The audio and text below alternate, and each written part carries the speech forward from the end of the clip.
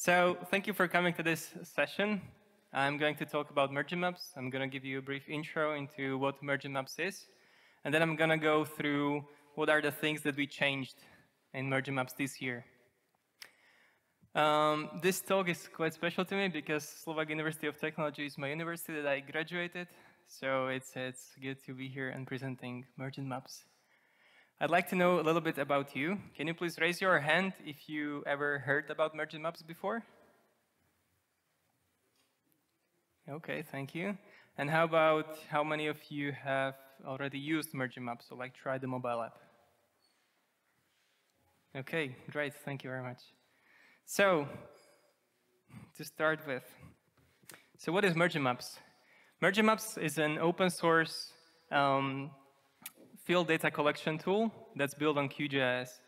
With Mergin Maps, you can take your QGIS projects and you can upload them to Mergin Maps to use them in your mobile phone to record geospatial field data. With Mergin Maps, you can collaborate with your colleagues, so all of you can go into field and collect data there.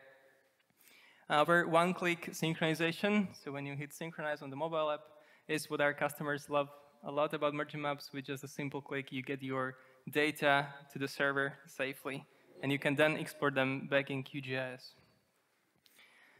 Our mobile app is built on QGIS. It's somebody shared yesterday. We stand on the shoulders of giants. So that's the same for Mergin Maps. What this means is that we are actually using QGIS in the mobile app to render the map.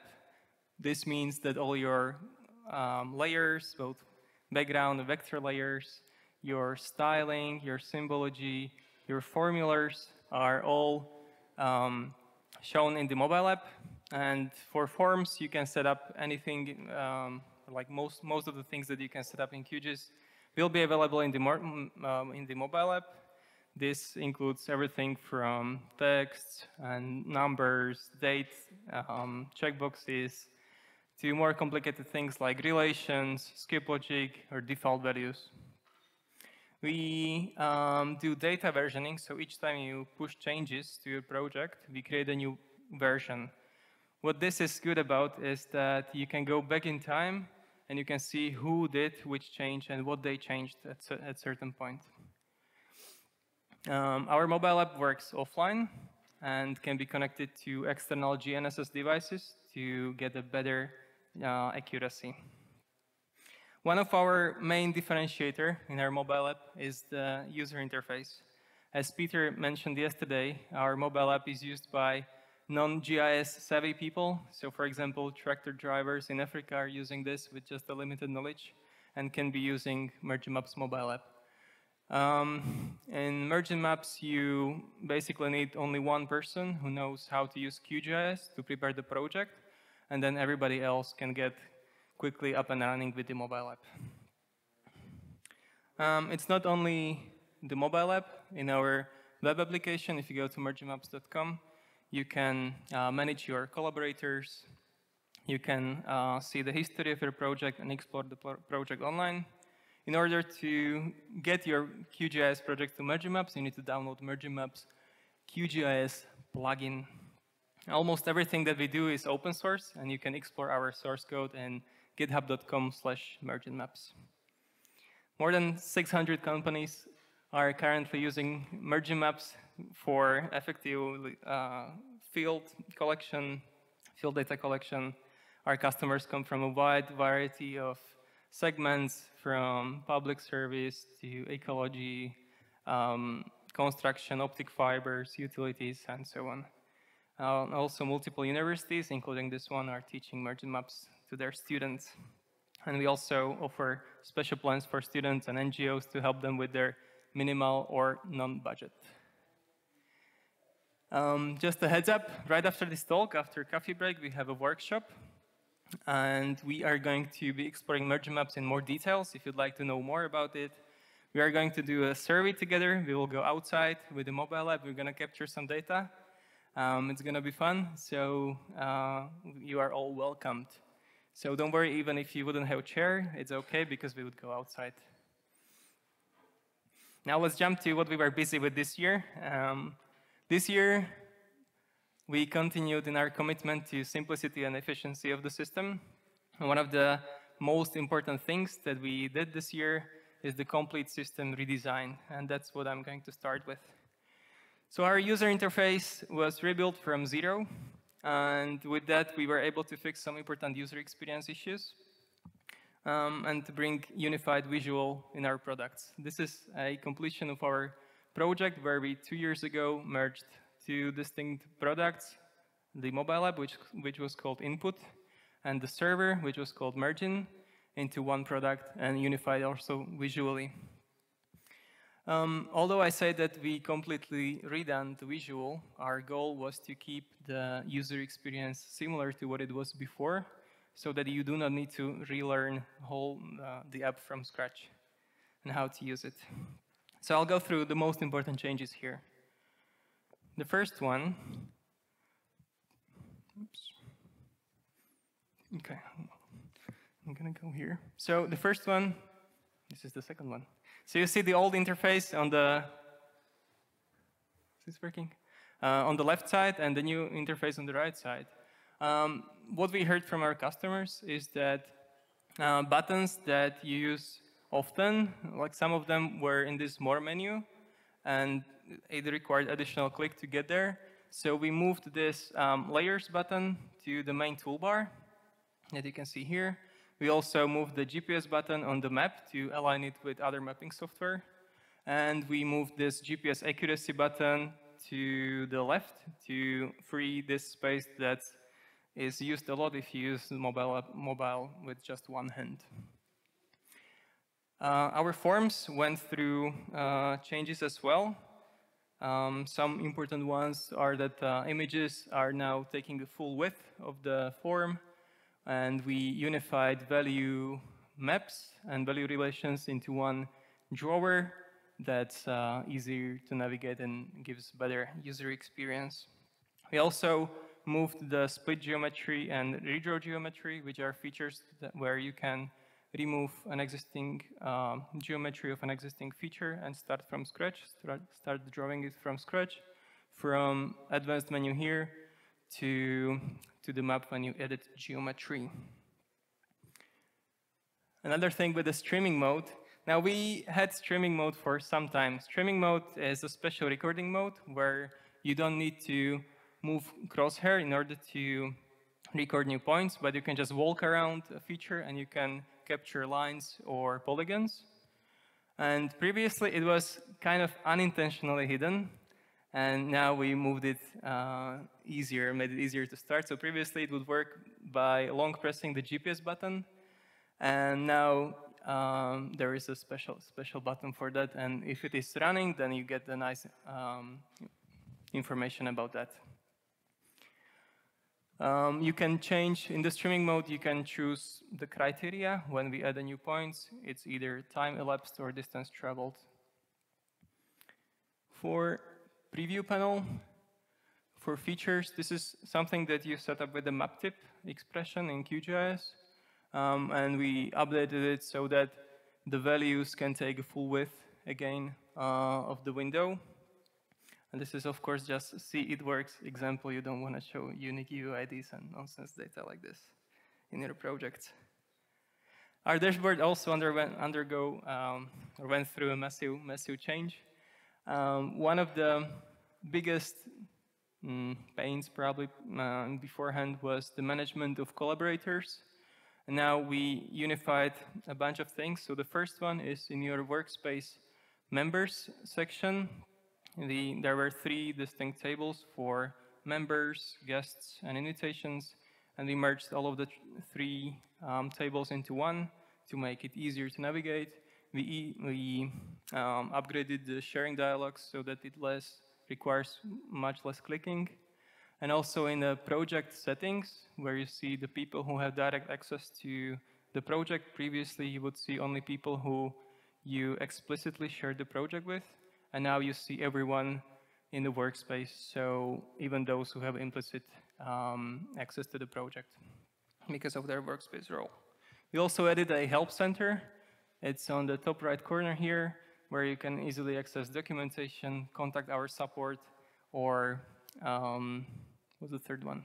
Yeah, join our Slack community. If you'd like to know more about the redesign, there is a blog post about it written, so you just go to merginmaps.com/blog and you can read more. We also have a YouTube video that goes through all of these changes. Another big addition to Mergin Maps this year is editor permission. Now, we heard from you that previously we had only writer permission, and anyone who could contribute to the project could easily log into QGIS and break things up by messing up with layers, removing geopackages, or changing schema like adding new fields, removing fields of geopackages. This would lead to conflicts, and now you could always just go back in time by logging to dashboard and downloading previous version. But it takes a bit of time, and then if you have multiple collaborators, it can have some consequences. And so we added a new type of permission, called editor.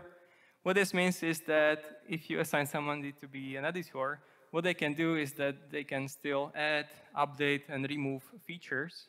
But what they cannot do is that they cannot update QGIS project file, which means they cannot mess with forms, like the structure of the forms. They cannot change layers. They cannot also remove geopackages. And they cannot do schema changes in geopackages. This means they cannot remove fields or add new fields because that would lead to conflict. This is suitable for anyone who contributes data to your projects, for example, surveyors. This thing is, I'm super happy about this one. I think it was 1 year ago where we launched map overviews. So you can explore your QGIS projects on the dashboard. You don't need to have QGIS nor the mobile app. You can just log into merginmaps.com and you can see your project online. Now, in the last couple of months, we invested quite a lot of effort in making this more robust and faster performing. And I know that we are very soon from announcing it out of beta. And you always get the latest project version. So this is great that you don't need to download anything special. You just log into your Mergin Maps account and you can see what's the state of the project at the moment. You see your vector data there. 2 more updates to the mobile app. One thing that also was a usability issue previously was that if you had features on the very same place, let's say point features on the very same place, you could always identify only one. And now if you long press on a specific place, like on the GIF here, you do long press on a field and then you get on a place and then you get a drawer with all the features around that place and you can choose which one you want to identify. You will see layer name and also geometry type in the drawer.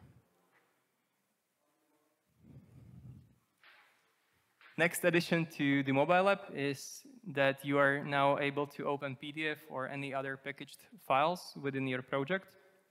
This means then you can open schemas or detailed documents, audio or video files that are packaged in your project. What you need to do is that you need to use either HTML widget or multi-line text editor with the HTML flag and just put an HTML link in this form. So it's project and path to the file within the project, and then you'll see a link inside the form, and the link opens the file with the native opener or native application on your mobile phone.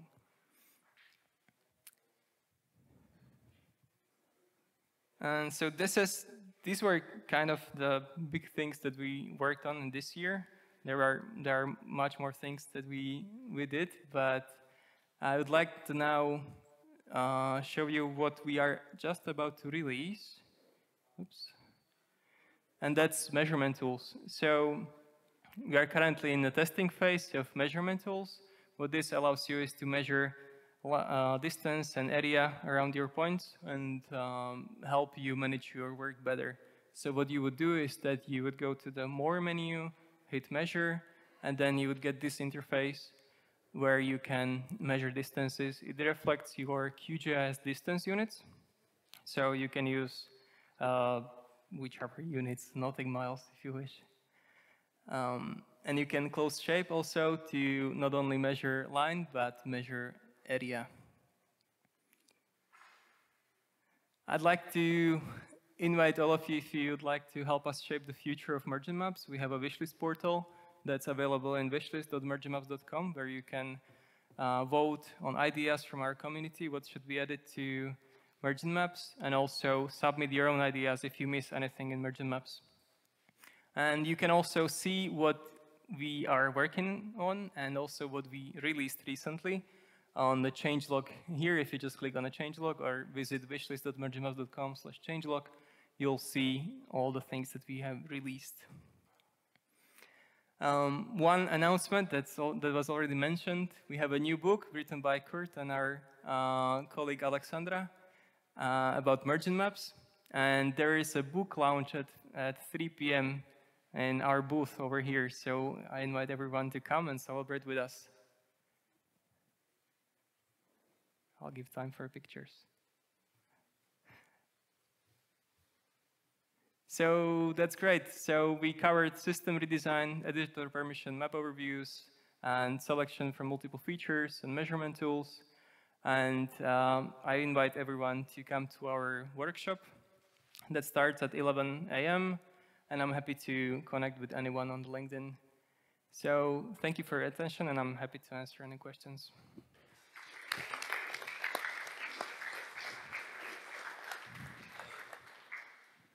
Please raise your hand if you have a question, and I'll bring the mic over to you.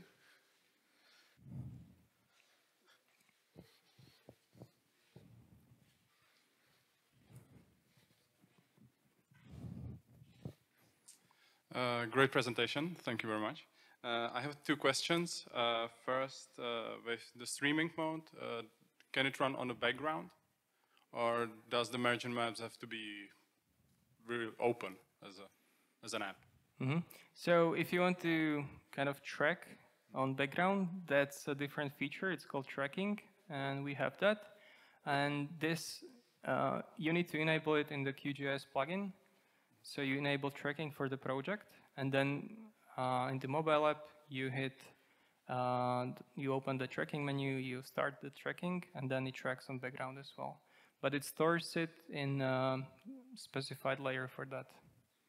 Okay, thanks. And second question, you talked about versioning. I wanted to ask how many versions do you store, or is it the number of versions, or is it time-based? We store all versions. All versions. Okay, so if you want to, you have to delete versions if you don't want them stored. You cannot manipulate versions, but you can download previous versions and re-upload it back if you want. Okay, thank you very much. And one thing that our customers are using if they want to somehow get rid of the history is that they transfer the project, which means that they clone it, and we clone it without history, so you only get the latest version. Other questions for Tomas? I have one. The new online map, does that support the symbology in your QGIS Mergin Maps project? It does. We are using QGIS servers for that. Okay. But there are some limitations to what we can show, so we will not render your network layers. So for example, if you have a connection to, I don't know, Google Maps, then we replace it with our tiles instead, so that we do not wait for the network and the maps are better responding. But yeah, you can use, so all your symbology is preserved, and yeah. Okay, any other questions on Mergin Maps for Tomas? No? Okay. Would my colleagues like to add something?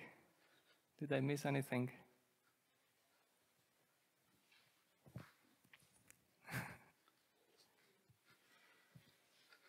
Okay, well, thank you very much, Tomas. Thank you.